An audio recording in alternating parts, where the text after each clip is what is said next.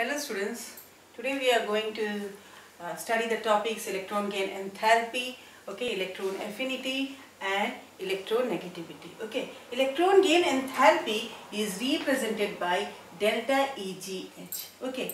Actually what happens here, one electron is being added to the atom of the element, isn't it? And so as the result, what happened? That becomes negative in charge. So what is this here? What happens? This electron is being added to the atom. In ionization enthalpy we had seen that electron is being removed, but here electron is being added to the atom, in the neutral atom. So what is this electron gain enthalpy? Here electron is added to the neutral gaseous atom to convert it into a negative ion, and the change in enthalpy which takes place in the process is known as what? Electron gain enthalpy. Here you will see that what happens when an atom is taking an electron, naturally it will be changing into a negative ion, isn't it? So here this electron gain enthalpy can be exothermic also, endothermic also.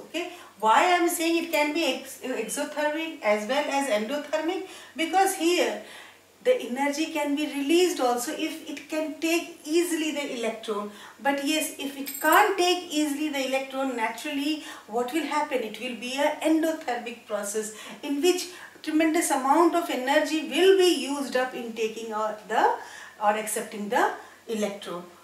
So like when we see in group 18, what happened? There is a stable configuration, the atom is stable, isn't it? And as the result, if we try to add a electron, what happened? That stability is disturbed, it becomes unstable, and as a result it becomes, here I have shown you the example of neon plus electron. Here tremendous amount of energy will be required to accept the electron, because neon is already stable in nature, and as the result when it accepts that electron, what it becomes? It becomes unstable negative neon ion, isn't it? So here there will be a what? The positive electron gain enthalpy. The value will be too positive in nature. It will not be negative in nature. Now, this more the atomic number in the period, more the negative value of electron gain enthalpy. See here. We are seeing along the period, and along the group. When we are seeing along the period, you see over here, it is minus 60, and here it is minus 141, and here it is minus 328. While we are going through this period along left to right, what we are seeing?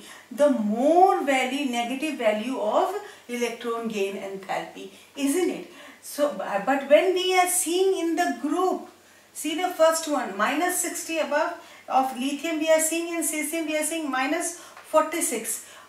So here we are seeing less negative value of electron gain enthalpy in case of cesium, but in lithium you see that yes, it is comparatively more than cesium, isn't it? And it is minus 60. So more negative value of electron gain enthalpy is of lithium rather than cesium, isn't it? So here you will see in the group, what will you see?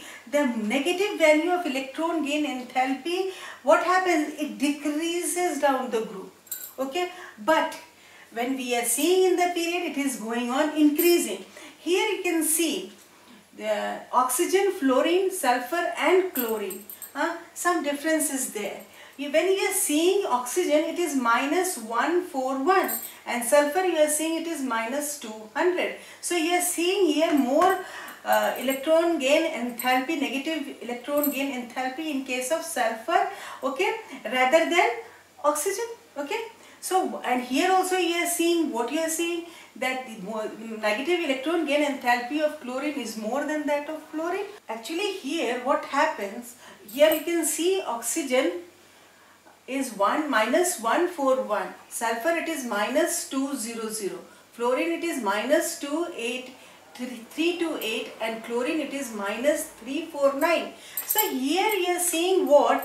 In case of sulfur, here more negative electron gain enthalpy, isn't it?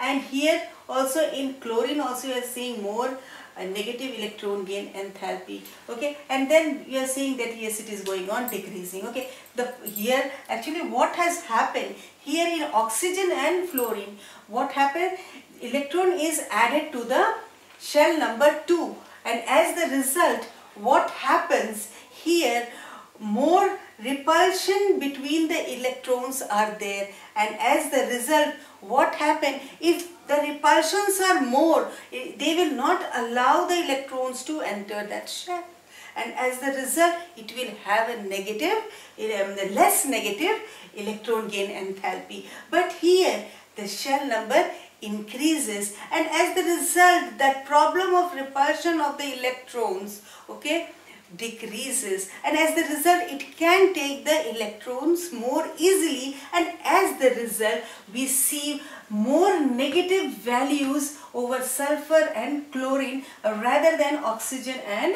fluorine. Okay, and this is the reason why more electron gain enthalpy sulfur is having rather than oxygen, and here chlorine is having rather than fluorine. Okay, so here down the group I said to you the negative value of electron gain enthalpy decreases along the period, it goes on increasing.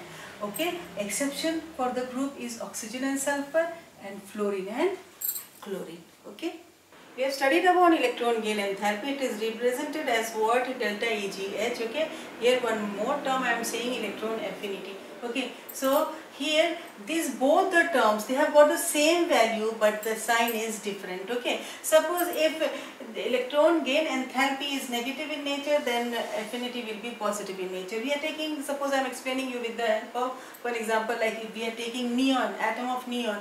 Okay, it has got positive electron gain enthalpy, but affinity it will become negative in nature. Okay, now coming to electron negativity. What is electron negativity of the atom?